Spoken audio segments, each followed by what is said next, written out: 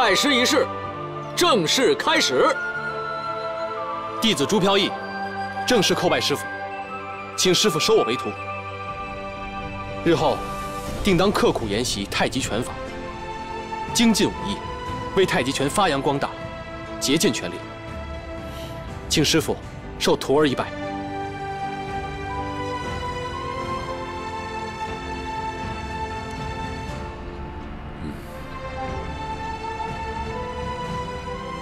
我太极门收徒，续的是前世缘分；授徒，记的是传承血脉。朱飘逸，从现在起，你就是我太极门陈氏太极拳的正式弟子。望你日后勤学不辍，精进武艺，承上启下，功德圆满。弟子谨记师傅教诲，此生不忘。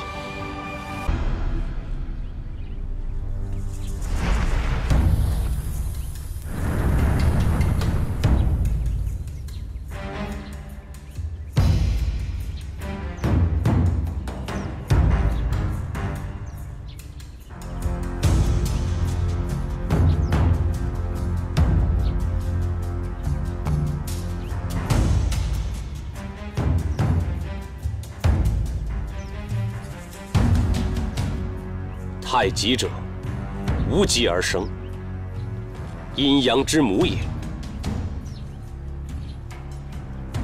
动之则分，静之则和。无过不及，随趋就伸。人刚我柔，谓之走；我顺人背，谓之年。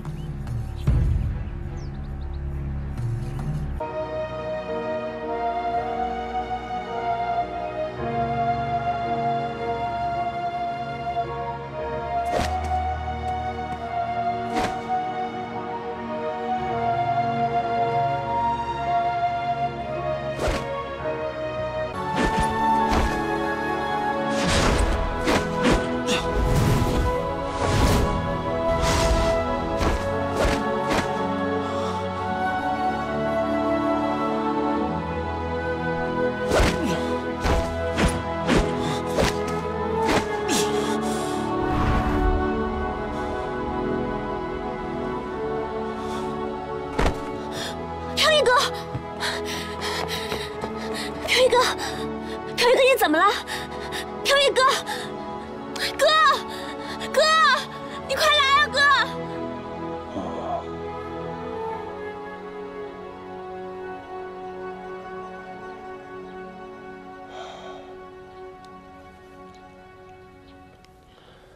病人是因劳累所致，忧思难解，身体内虚外热，又中了暑气，吃几副汤药，好好调理调理。 过些日子就没事了，不必多虑。谢谢您啊，大夫。告辞。我送你。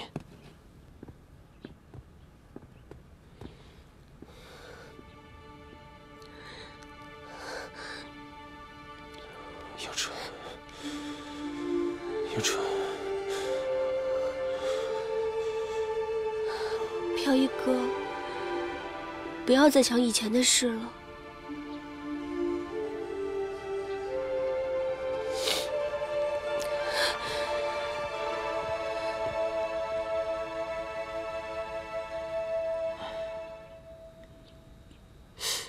哎，想什么呢？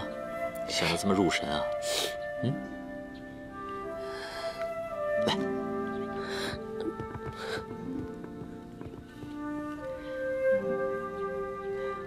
看你刚才的样子，不会是……你瞎说什么呢？赶紧去抓药你！你看你，就只会对我凶巴巴，对人家都温柔体贴、小鸟依人的。 你该不会是真的喜欢上人家了吧？没有啊，我不是。我的好妹妹啊，别怪哥没有嘱咐过你啊！你要是真喜欢人家了，就赶紧把她变成我的妹夫；要是你不喜欢，就别动这门心思。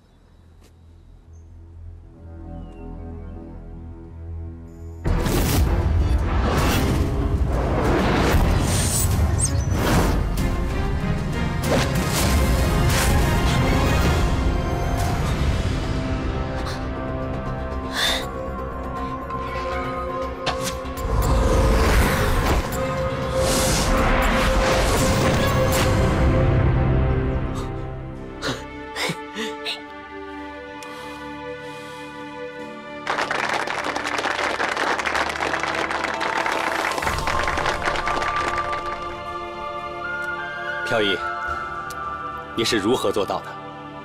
弟子在瀑布下面，反复体会进入虚静状态下的感受。起初，弟子的心总会被瀑布的水声干扰，无论如何也做不了主人，而且会被他们的声音牵着走。后来，我忽然悟到，如果心能静下来，其实外界是影响不了我的，所以我的心便慢慢静了下来。静下来之后呢，我又忽然感受到原来……说你的，你继续说。原来，手碰不到的东西，眼睛可以看到；眼睛看不到的东西，耳朵能听到；耳朵听不见的东西，心能感受到。所以，只有让内心平静，才能感受到一切。好，飘逸，你能有今天这么大的进步，我为你，还有你爹，感到非常的骄傲和自豪。但是你不要懈怠，还要继续努力。师傅，我们要在这里练功吗？飘逸，我带你到这里来，是想让你看看这个世界。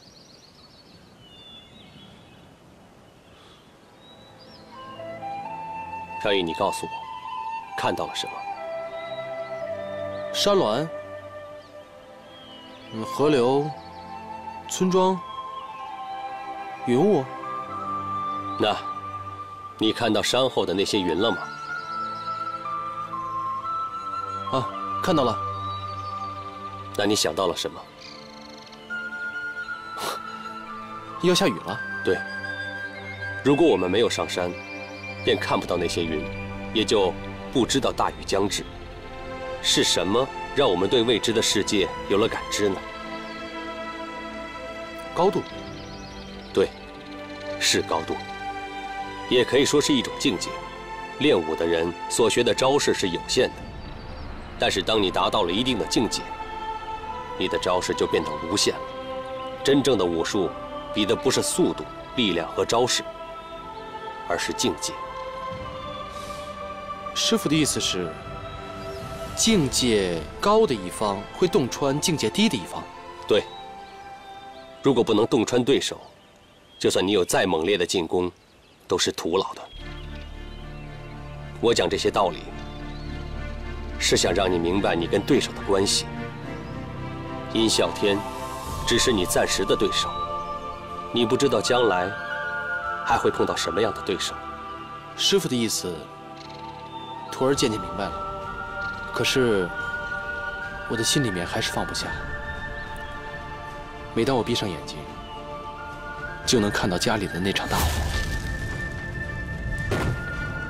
好像那场大火从那一晚开始，一直烧到了现在，就是这样，一直不停在烧。飘逸，给自己一点时间。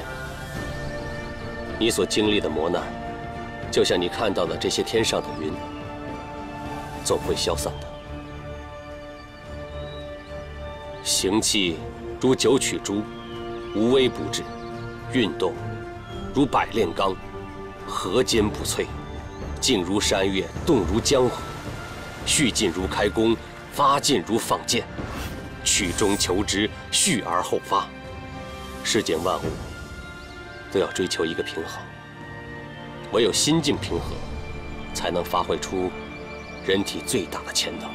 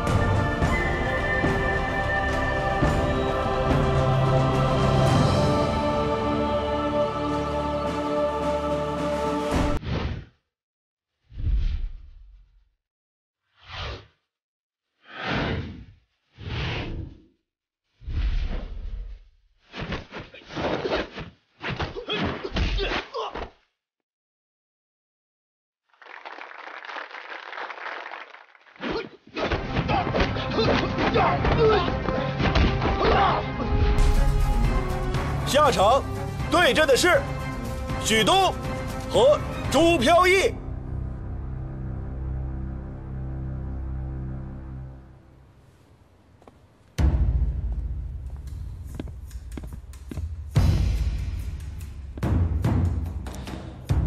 许师傅，谢谢上次的赐教，请。朱师傅赐教。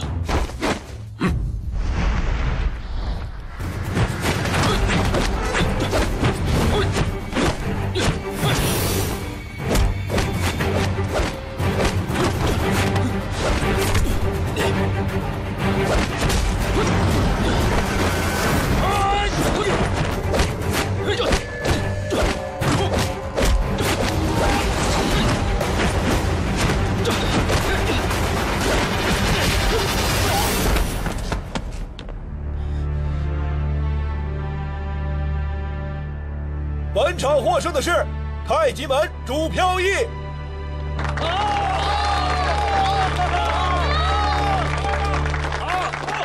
好，下场比武是李不明和马宁儿。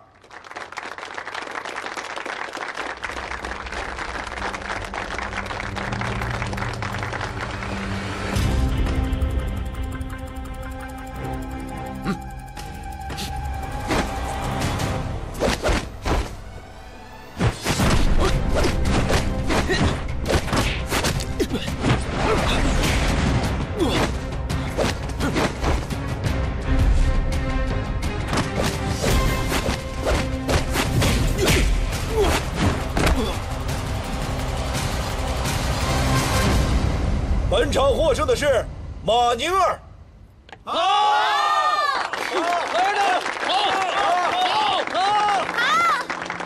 下一场张小然对战何大辉。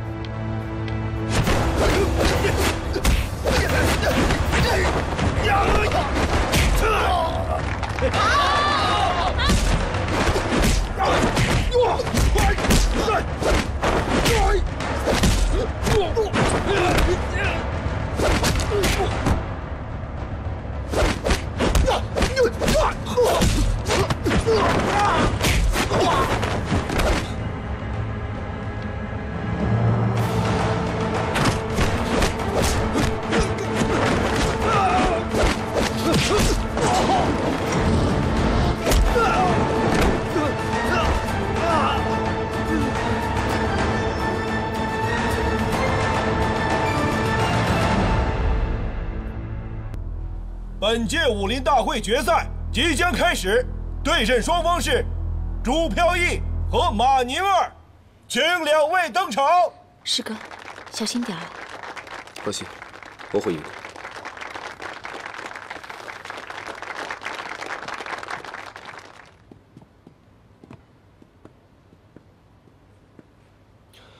宁儿，承让了。希望你全力以赴，不要藏实力。你放心，我一定会竭尽全力。那就好。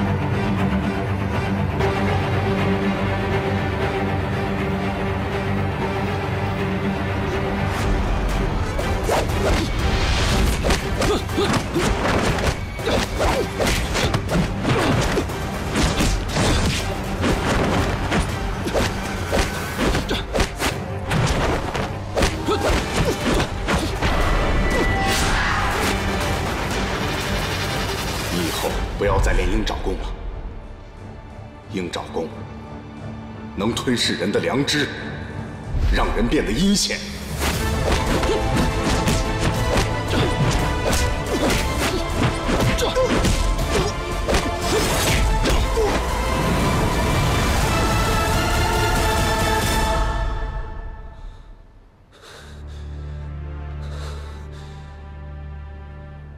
本届武林大赛的冠军得主是朱飘逸。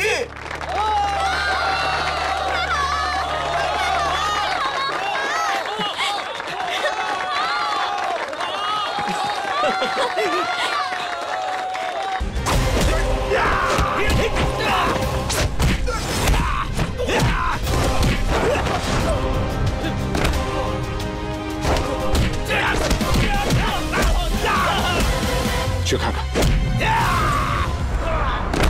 这就不行了，这已经是我打倒的第4个了。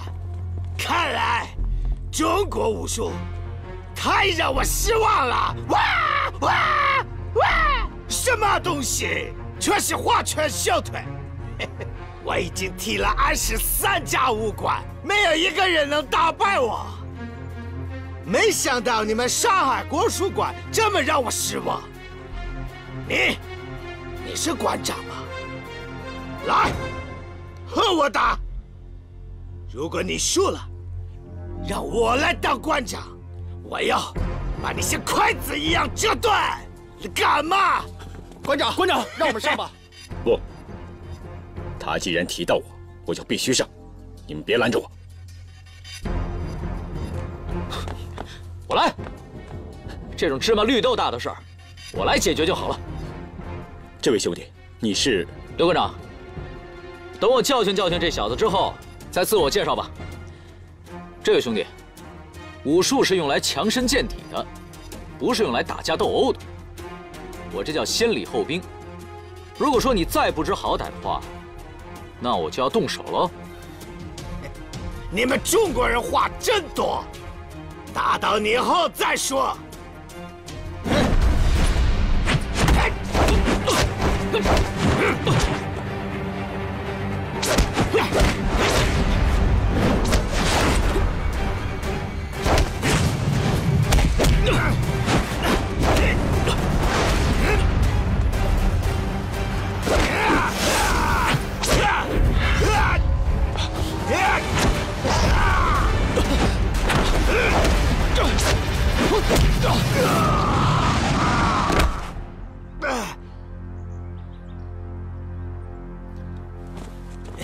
加油！好。你是什么人？我就在跟他打的。在下朱飘逸。我管你是谁，我刚刚差点打败他了，现在你上来了。算了，你来吧。飘逸，小心啊。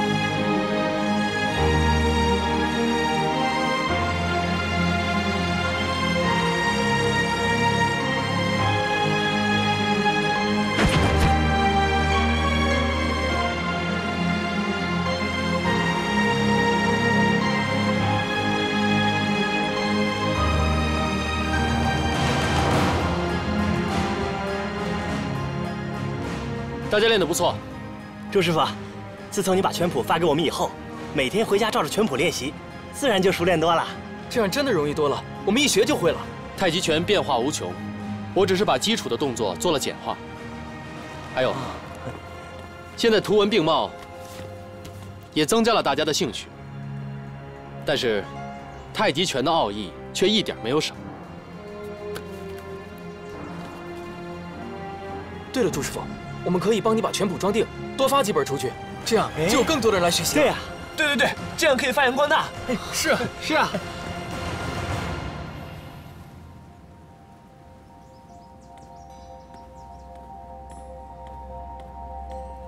哎，你怎么又来了？我来找那天的家伙。你这个洋鬼子还挺执着。我们朱师傅在里面教着太极拳，没工夫搭理你。怎么？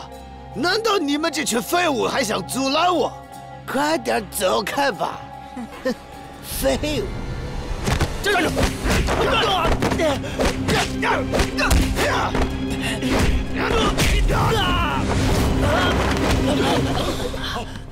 没事吧？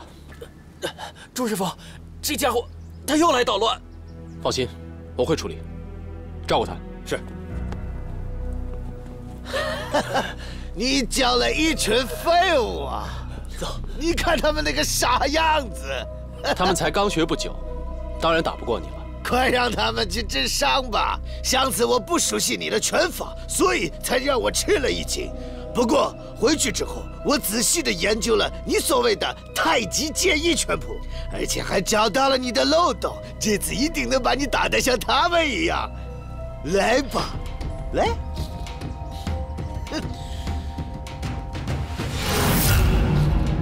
呀！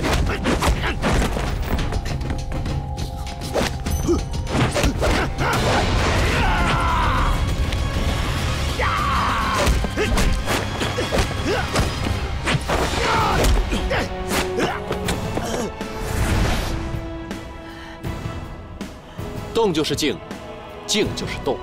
什么乱七八糟的，我听不懂。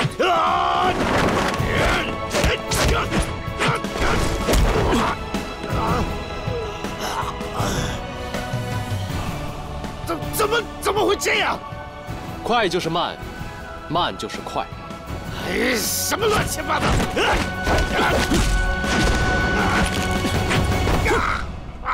怎么样？现在服了吗？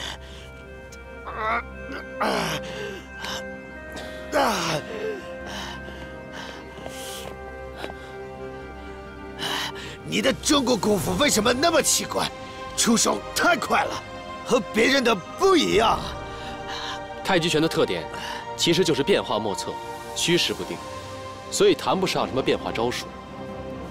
你的武功的确有所进步，而且我也看出你的毅力和执着，但你的脾气太过着急，而且太极讲究的是以慢制快，以柔克刚。希望你能够慢慢的领悟。OK， 承蒙赐教。不敢。你如果有兴趣的话，我可以教你太极拳。真的吗？你愿意教我？但是我不明白，你怎么会？我学了你的功夫，然后用你的功夫对付你呢？当然不怕。中国的功夫只在强身健体，而不是互相打斗，制服别人的武技。你愿意学习，弘扬中华武术，我当然求之不得。若不嫌弃，我就收你为徒，教授你中国武术，如何？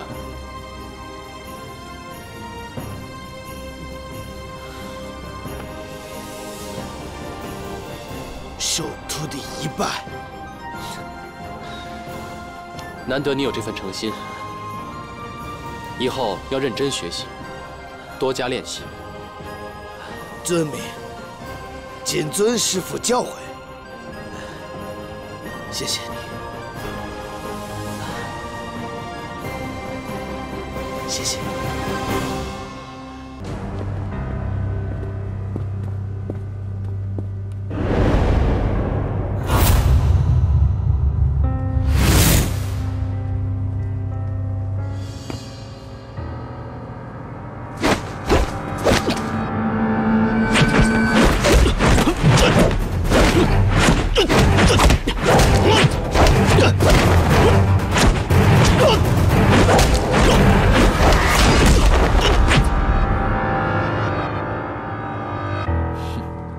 力气还不小呢。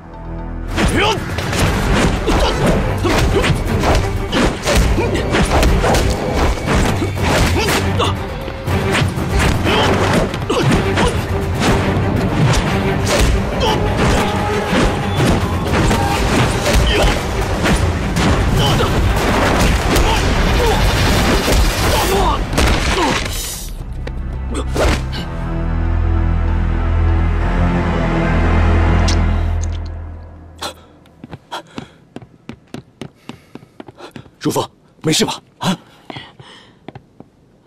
刘馆长，你们武馆不是人才济济吗？我花这么多钱养个武馆，不是要你们丢人现眼的。大帅，请息怒。馆长和这位兄台只不过是礼让罢了，本身就是切磋武功。不过在下对中国功夫倒是很失望，没想到竟然如此的不堪一击。谁说中国功夫不堪一击？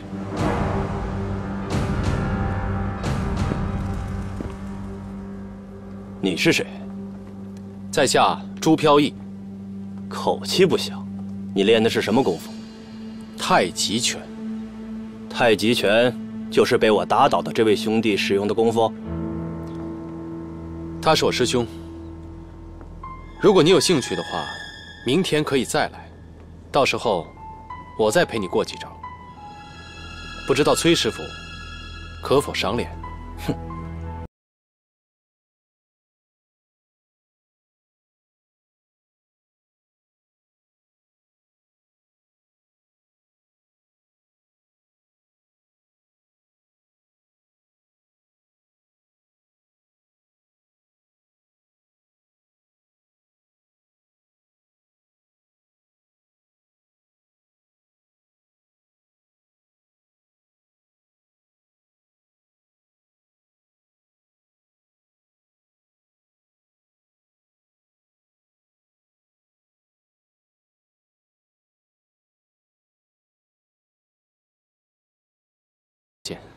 他的招式很特别，他大部分的招式我都没见过，他出腿的风格，我感到很熟。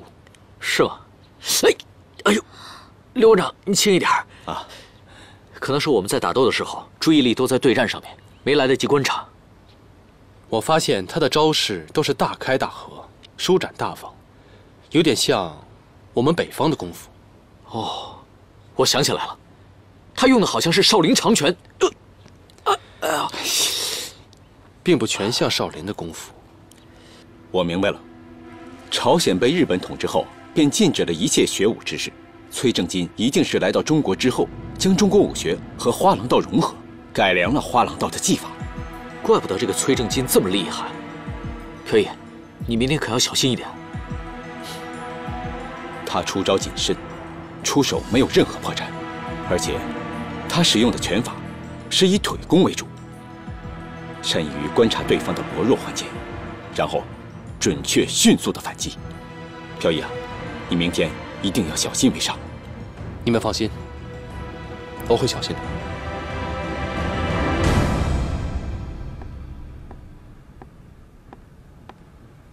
飘逸，别喝茶了，喝点汤吧。这么晚煮汤，辛苦你了。我不辛苦，你才辛苦呢。要保护龙头杖，又要研究太极拳，还要比武。我担心你太累了。我不累，我反而觉得浑身是劲儿。能够让我在有生之年遇到更多的武学高手，学习更多的武学文化，我高兴还来不及呢。唉，一想到你明天就要和那个姓崔的比武，我真的有点担心你啊。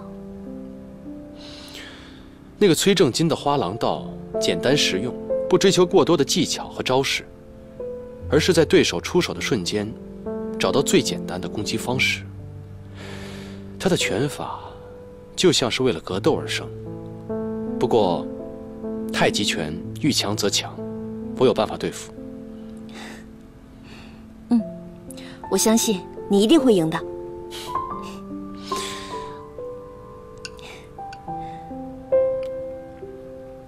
好喝吗？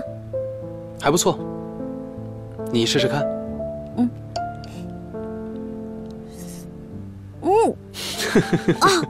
好咸啊！我觉得刚刚好啊。哎，别喝了，别喝了，我重新给做。你煮的那么辛苦，我喝了，我喝了。别喝了，没事的。真的不能喝，喝了不能，真的没事。别喝了。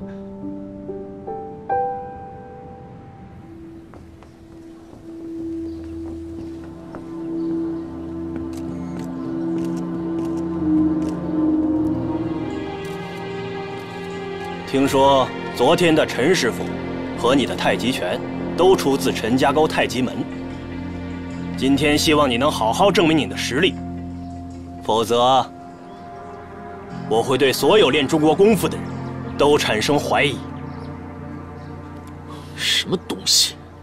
至于这么耀武扬威的吗？稍安勿躁，成败与否就看飘逸的了。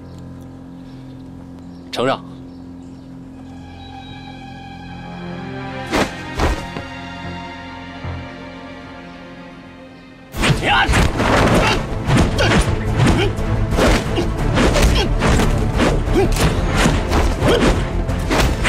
哎，今天飘逸为什么打得这么散乱？飘逸今天不主动出招，而是看着崔正金出招后迅速地做出反击，以不变应万变，这样反而崔正金无从判断，也就无从下手了。原来如此。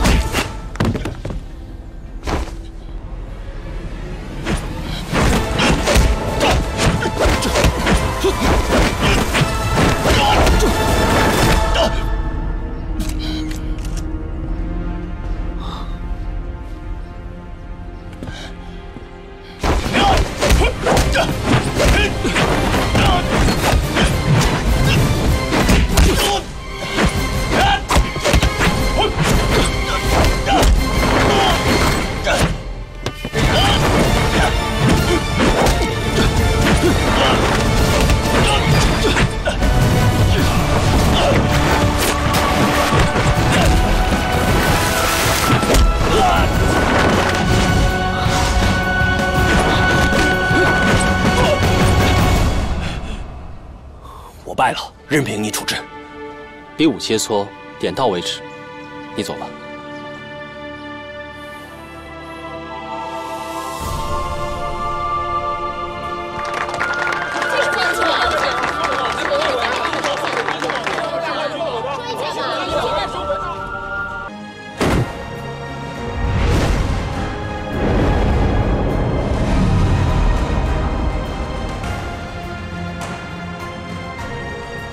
哎，如玉，你现在上去阻止也无济于事啊。可我不能让他冒生命危险啊！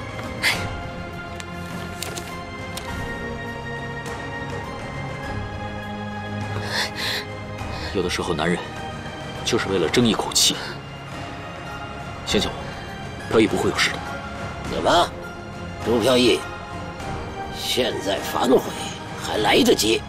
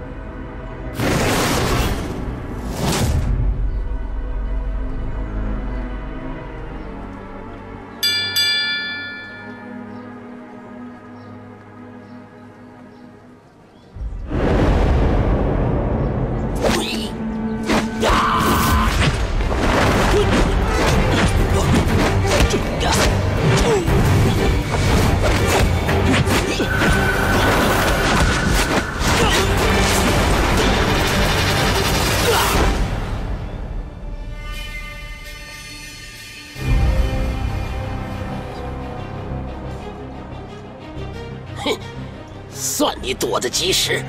呀！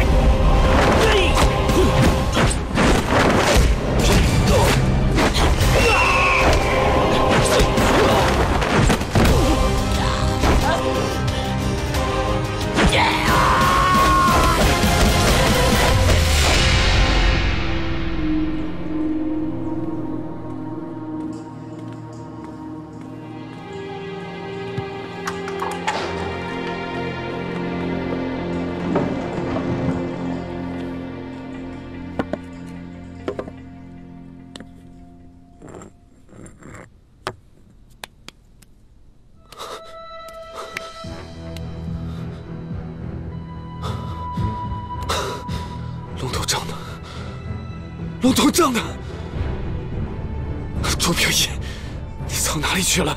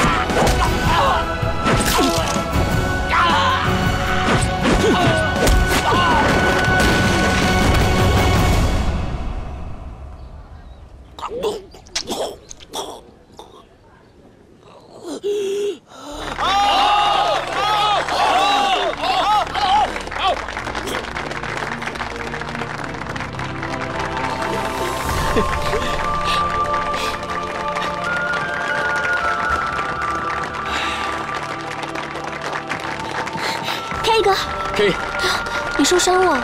没事。哎呀，张大帅，你的人好像不行了，你看是不是休息一下，给他疗伤啊？作为习武之人，应当有武道精神。既然签了生死状，我看就得遵守。啊，大帅，我看还是算了。我们练武之人，应当仁慈宽容。我已经废了他的武功，如果再夺他性命，未免有失武德。朱师傅，难得你有这样的觉悟。那好，听你的。谢大帅。张大帅，救我呀！废，真给我丢脸！来人，把他给我抬下去！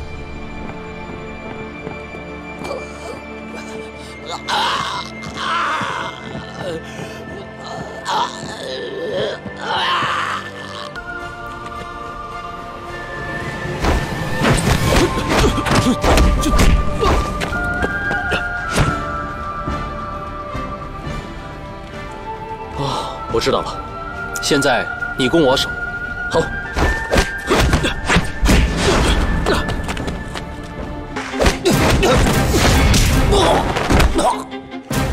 我宣布，马尼尔获胜。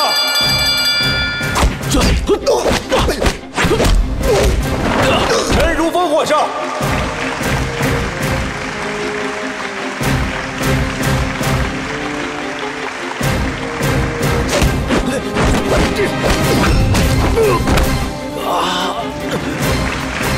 这一局，马尼尔获胜。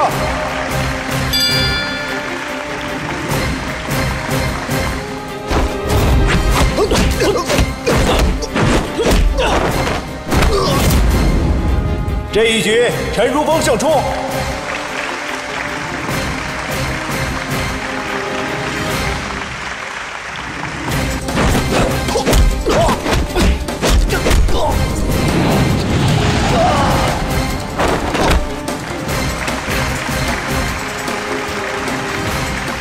马尼尔获胜。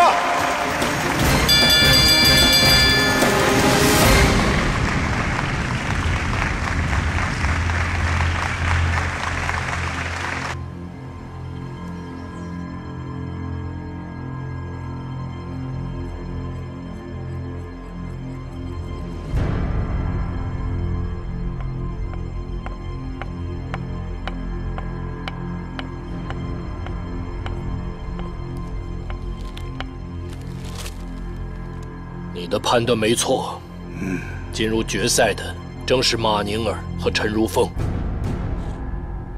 一个是鹰爪功，一个是太极拳。这场比赛你要仔细观察，太极拳是中国人引以为豪的拳法，蕴含着极大的内涵。如果让太极拳登上了巅峰，势必会对我们的计划造成很大阻碍。而鹰爪功简单直接，这样的武功，浅显易学，不易树立威望，最适合做我们的牺牲品。你认为谁获胜的可能性大呢？马宁儿。我也是这么认为。马宁儿，希望你不要令我失望。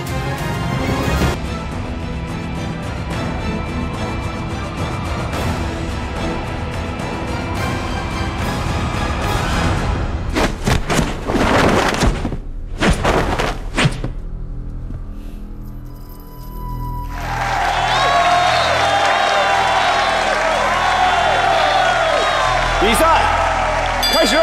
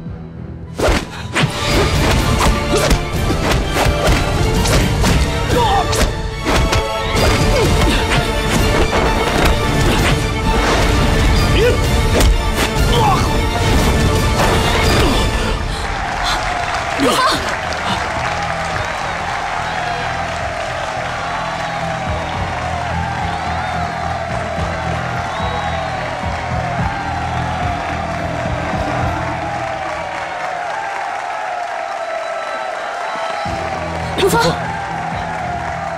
我自己不小心，没事。马宁儿赢得也不容易。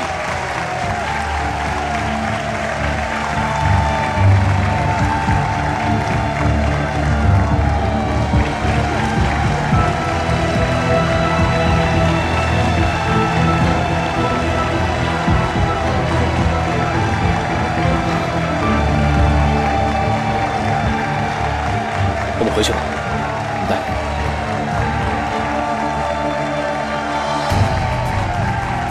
安静，安静！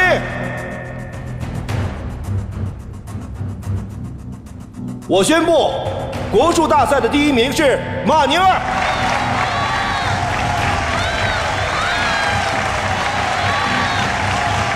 好了好了，大家安静一下。还有一个事情要宣布。我正式邀请马宁儿先生担任我们国术馆的武术总教练。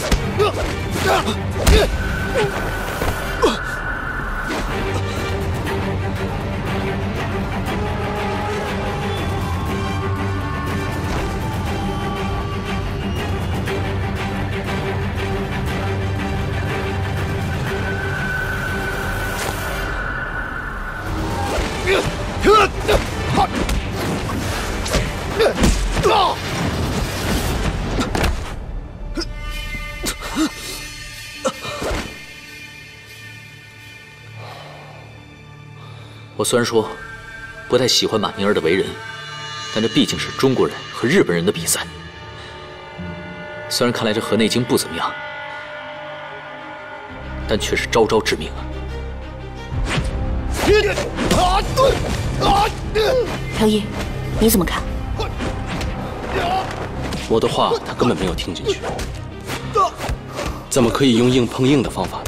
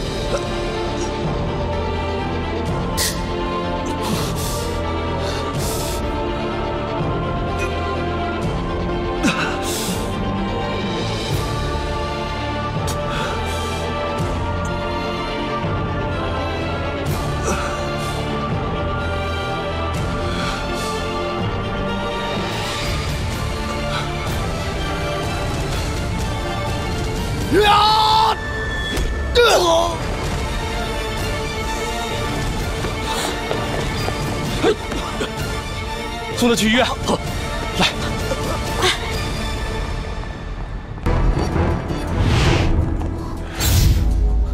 可以，你先走，我们能应付。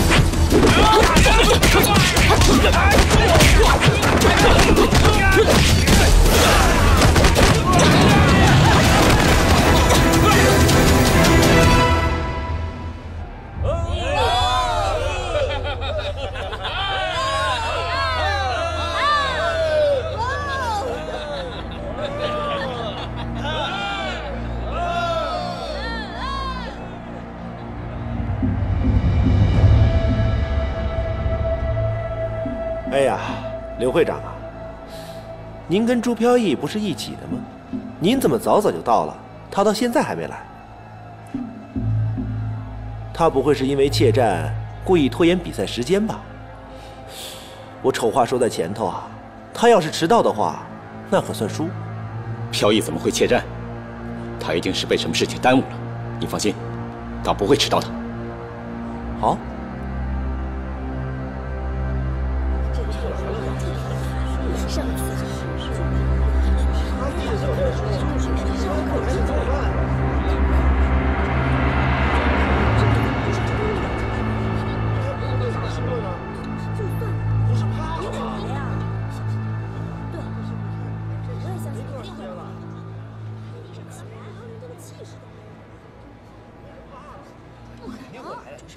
安静一下，安静一下！我说个事儿啊。本场比赛是由朱飘逸先生主动发挑战给日本河内经先生的，可是他本人现在还没到。咱们凡事得讲个规矩，讲规矩就得按规矩办。离比赛开始还不到1分钟，如果他迟到，将会算输。我现在开始倒计时，10、9、8、7、6、5、4、3。等等，我来了。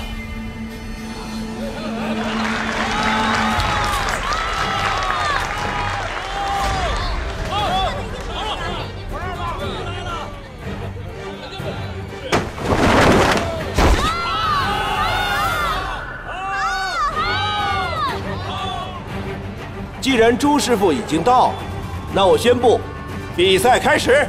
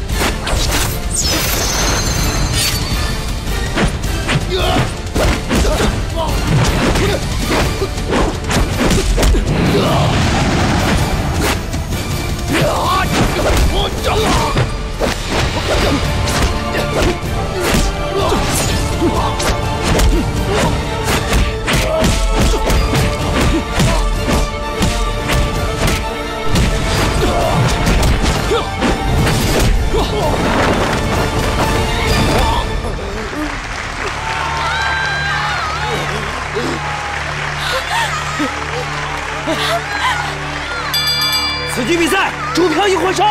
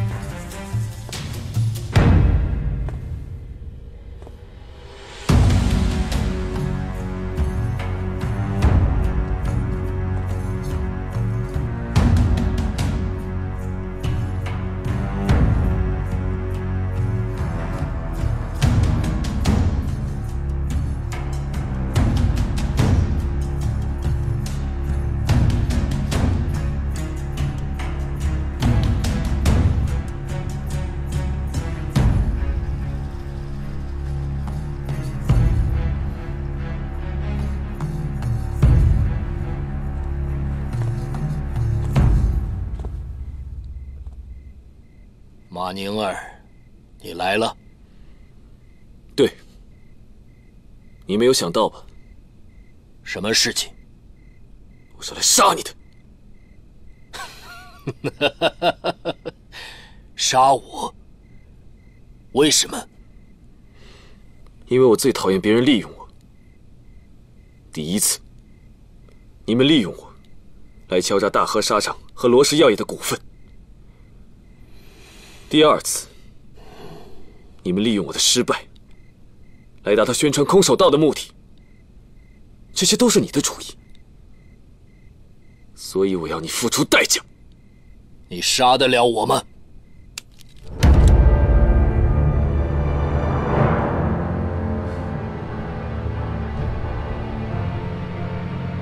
现在，我杀你跟捏死一只蚂蚁有什么区别？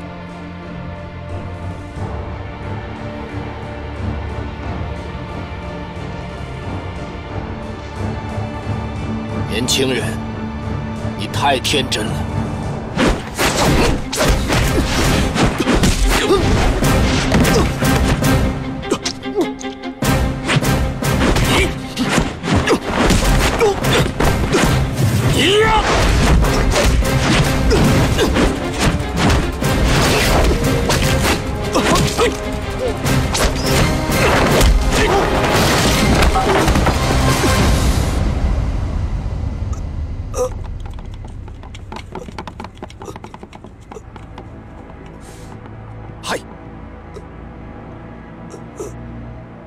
活不了多久了，把他扔出去。河内，加强巡逻，我不希望这样的事情再发生。嗨。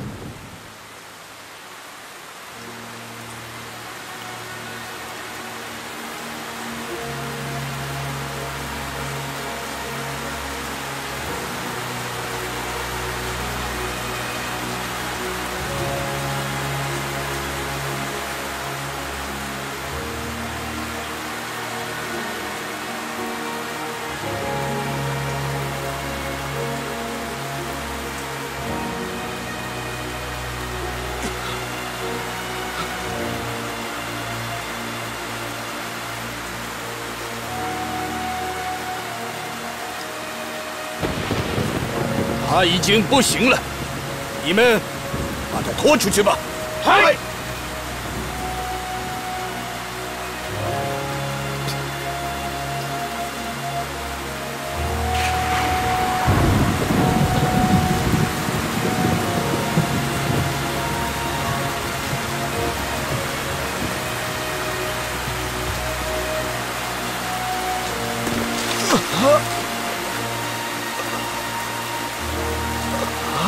宁儿，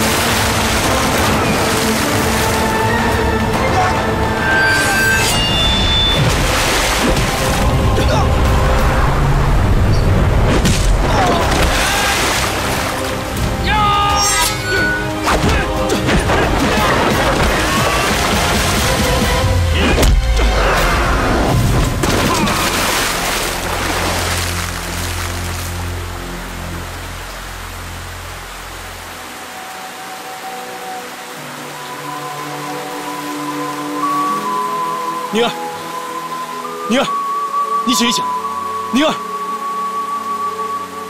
飘逸，是我来晚了。你没来晚，你没有，这都是我的报应。我曾经非常的恨你，但我现在最恨的人是我自己。我害了那么多的人。不要说这些。我没法原谅我自己。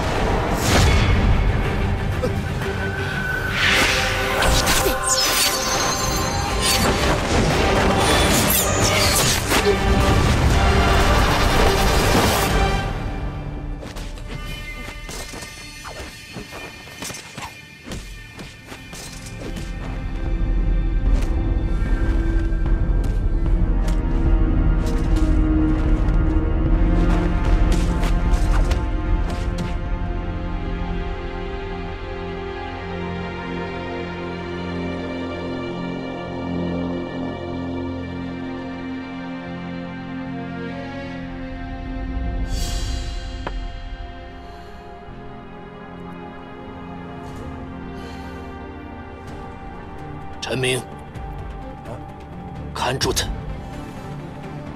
我去会会朱飘逸，回来再收拾他。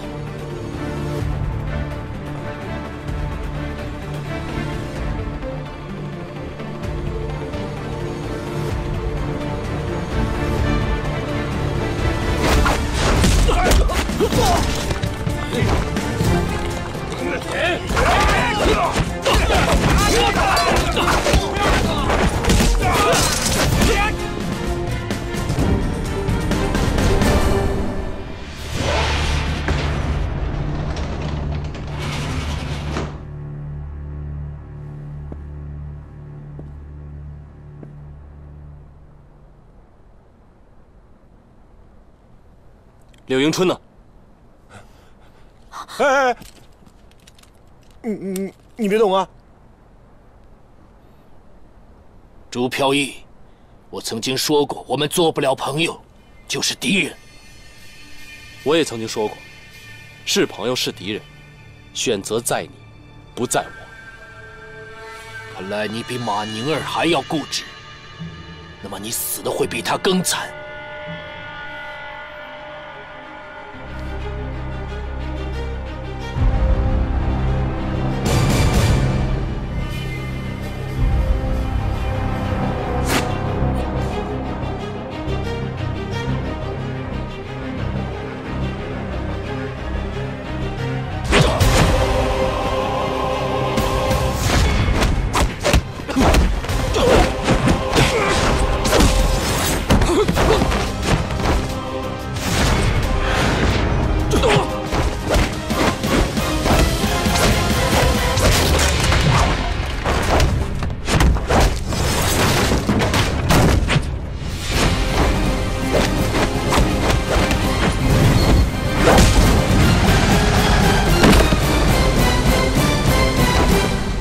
全论云：根本固，而枝叶荣；培其根，而枝叶自茂。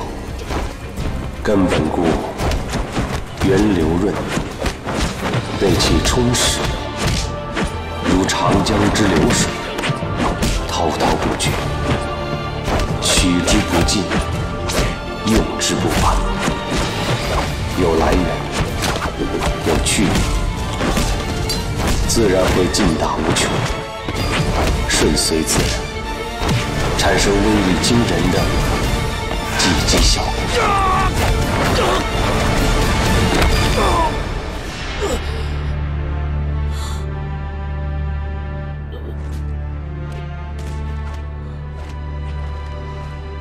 走。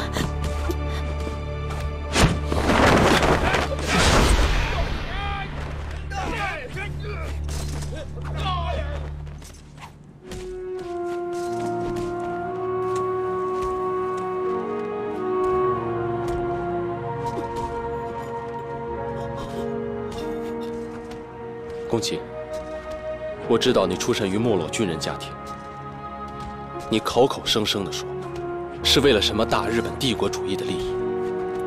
其实你们这种人，挑起国家矛盾，不惜发动战争，无非是借机重拾你们所谓的军人荣耀罢了。可为了这一己虚荣，你们还要害多少人？我告诉你，我们中国人是不可战胜的。既然你们承认我们中国是你们的老师，那你们就应当懂得如何尊敬你们的老师。朱飘逸，我承认是我说了。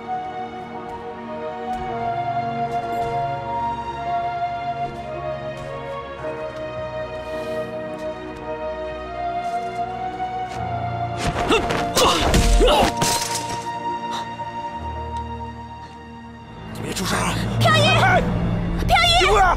我打死好，走，别过来！你冷静点，不要乱来啊！都别过来！走！哎，别过来！再过来打死了！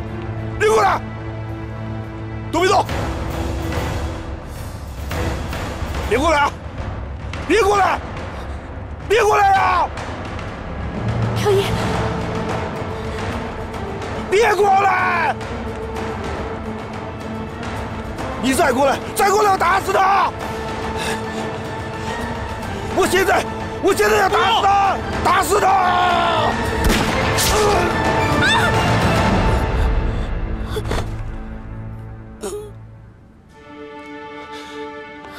迎春，你没事吧？哼！啊，这个民族的败类！啊，没事吧？我没事。飘逸，飘逸。